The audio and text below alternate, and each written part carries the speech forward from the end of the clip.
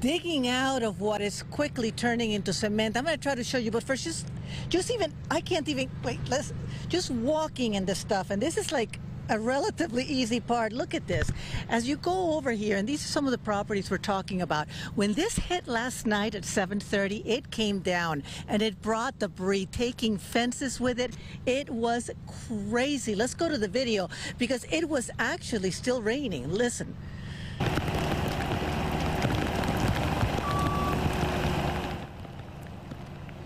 And that was this afternoon, just trying to get up here. Off and on. It's sunny now, but it's been going like this all day.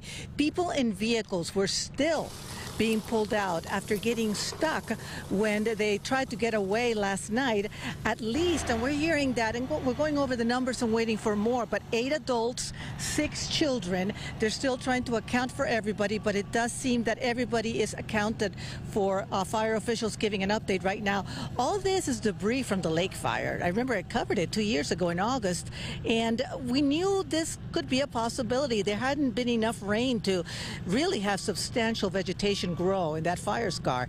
So the worst of the damage off Pine Canyon Road, it seems, where there are several ranches and quite a few animal sanctuaries, including the Shadowland Foundation. Well, the wolves and the humans are fine. They deal with wolves, but the debris, it came within literally feet of the animals and the humans' homes, and it was scary for these people. Listen.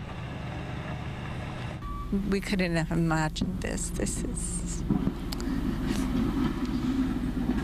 We're devastated. We have to rebuild. Oh, it's very bad. It's very bad. I mean, if you take a look, the park in the back, the pond in the back, it's full of mud. It's very bad right now. How quickly did this happen?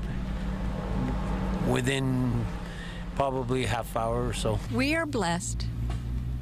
We have a friend who got stuck in her car. She has a little bitty thing, and she got swept 2 miles away. The water came in and buried her in her car. She got out, climbed a tree, and found her way to a house, who got her airlifted out last night.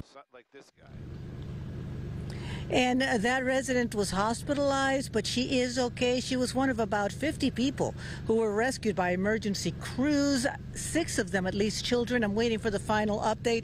No word on anyone unaccounted for at this point. If we come back live here, really what seems to be the effort right now, as you're looking at it, it's hard to tell, but those trees, there's at least 1 foot to 2 feet of mud covering them. And as we show you at 6 o'clock, some of these ranches where some of these people are living, it's going to take a while, a lot of damage. I'm going to put in our website at foxla.com some of the contacts for some of these rescues, because they're going to need help from the people. But as of this point right now, nobody's seriously injured. But let's see at 6 o'clock when they finish that briefing and we get the final information. We'll keep you updated. Sun's shining though, finally.